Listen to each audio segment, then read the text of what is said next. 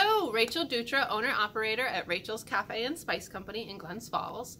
And as a new business, becoming a member of the Chamber was pretty much a no-brainer.